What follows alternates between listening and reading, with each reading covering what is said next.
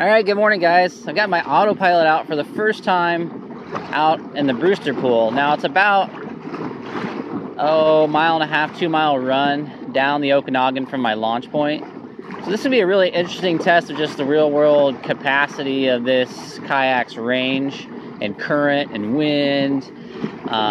Just seeing what the battery is capable of. I'll be monitoring that. Today I'm going after king salmon in the morning. I'm going to give it till maybe 8 or 9. If I don't have any sockeye by incidental bycatch by then, I'll switch over to sockeye. The king bite's been really hit or miss here. Some days it's pretty good in the morning, some days nothing. Still pretty early in the salmon season. So just give it a shot, see how it goes, and yeah, just enjoy the time out on the water. So I was just checking my battery. I have it running at top speed, which is a speed level of 10. There's 10 speed settings on this thing I control with the remote. You consume way more battery at the top speed, but you really don't gain much additional speed. But I was just running it to see. I burned 10 amps, so I burned 10% of my battery's capacity just running down here.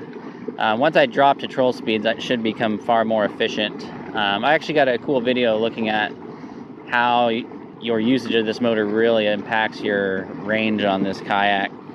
Okay, on my right side, I'm going to be running a Pro Troll and Super Bait.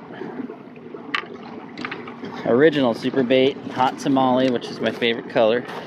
It's just red.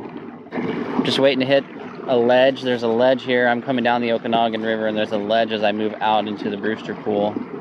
It'll drop off from 20 feet down to like 40. Alright, here we go.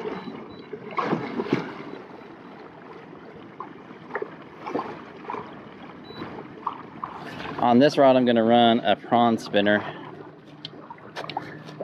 behind a Leo flasher. So Leo moves just like a Pro Troll, but it's just round. It's got these kicker fins. A little windy. Usually is in the morning out here. Let's see how we do.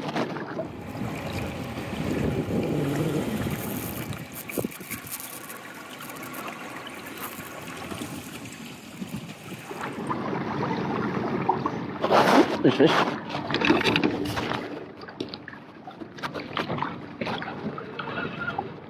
And he's off. That was definitely sockeye-ish. Oop. There's fish. Oh, still there? Still there. Just dropped that back down there. Got one. Got him right on that turn. Just like kokanee. Alright, let's get this guy in the boat. Now he wakes, and he pops off right there. Of course. I got big king salmon hooks on there, so kind of makes sense actually. I'm actually gonna flip around and go back through that same area. It's a couple bites. Well, I've been trolling for about an hour.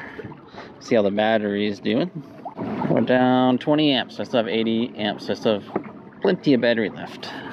I'm probably gonna give it another half hour, and then I'm gonna switch out at least one rod to sockeye gear.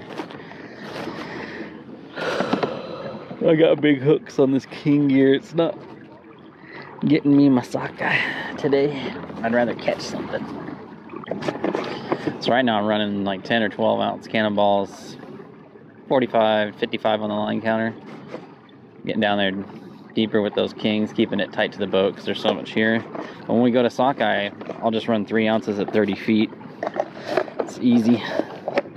I'm seeing lots of sockeye being caught, no kings. So, time to make the shift. The change. I'm using Looney Coonies. The owner of this is a really nice guy named Jim. He lives in Ridgefield. But when you order these, if you order them for sockeye, he'll send you some smaller ones if you let him know. He's really good about customizing the size to your fishery. So, I'm gonna run this Dodger that I snagged off the bottom several years ago with a pink hoochie. It's about a 15 inch leader. I can just put these little tiny coon shrimp he sends me whole on there, and they work great.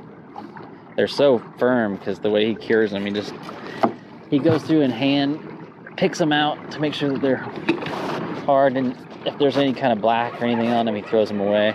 So you always get good quality bait. Get rid of the Pro Troll.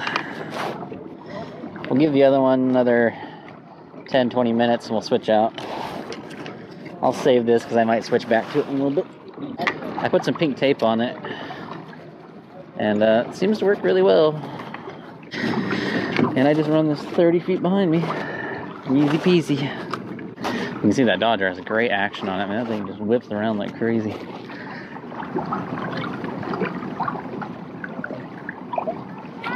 Oop, missed fish. See, I was going to take it off. That's why they bit this. I think he popped off.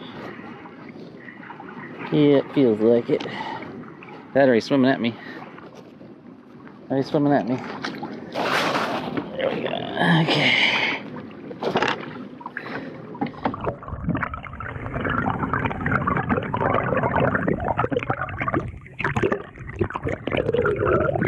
Okay, here we go. Oop. Oh!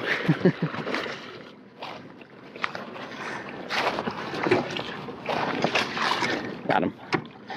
That's a nice size sockeye. Got him wrapped on the outside of the net there, but nice thing about a big net is you can flip them in. See, that's what happens when you plan to change something out, as it starts working for you. Alright, so there we go.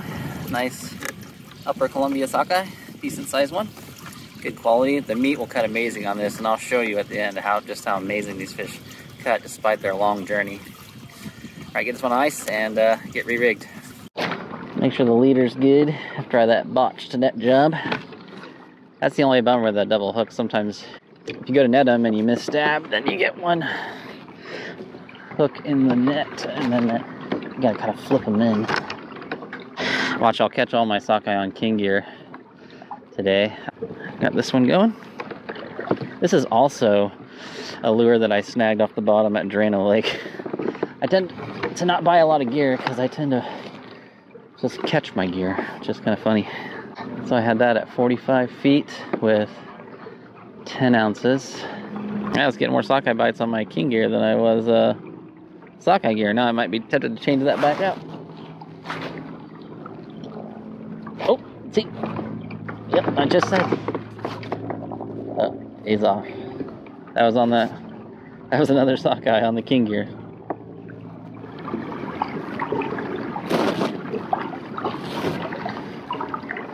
Oop, there's a hit. There he is. There he is. Another one on the king gear. Swimming with it. He sees it. Keep that rod tip down. This sockeye love to jump like crazy. Alright, I'm gonna swing him. Keep yourself down.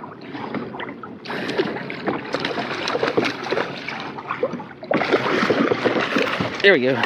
Bounced him right in. Alright, that's number 2 sockeye. Now I can just go back to full-time king gear. This guy's got a little bit of a wound on the tail there, but that shouldn't affect the meat quality too bad. Another sockeye. Okay. Bring my other gear in and flip over to all king gear. Didn't even get anything on the sockeye gear. Got all my sockeye on king gear. Go figure. Maybe we can find a king here.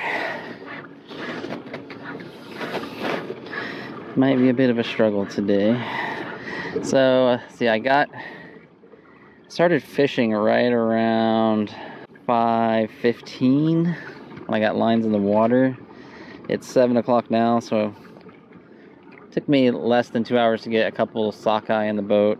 I had a bunch of bites.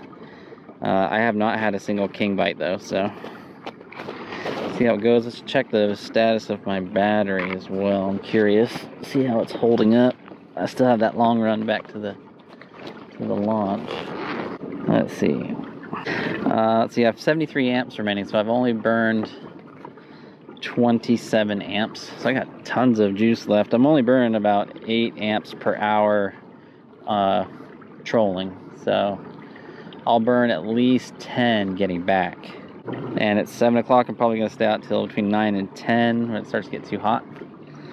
So I'll get down to 50 amps. I'll have 40 amps left over by the time I get to the boat ramp, approximately, I'm estimating. So we'll see if that estimate turns out to be true. But yeah, doing fine.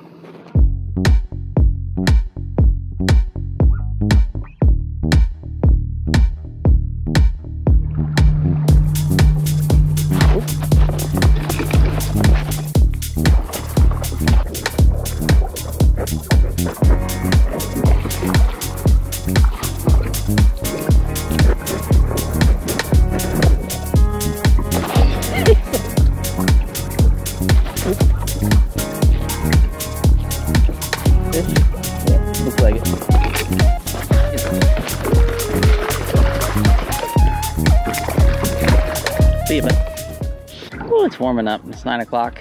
I'm gonna turn back and start heading up the river. Sockeye bite was great, but the kings are a bust. Okay, well, I ended up fishing about 45 minutes longer than I had anticipated. So my battery's down to 45 amps. It should take me about 10 amps to get back. So I should be plenty fine. I still have a third of the battery left. My voltage never even dropped below 13 volts. That's pretty normal for lithium batteries. They hold that 13 volt charge, and then once it starts to decline, it really plummets very, very quickly. So I'm gonna finish up this last 100 yards of the troll, pull my gear in, and then I'll head in. But I do want to show you how well these Upper Columbia sockeye cut before we go. And this is what it's all about right here, is this beautiful red meat from these Upper Columbia sockeye. The chickens are like, give me some of that stuff.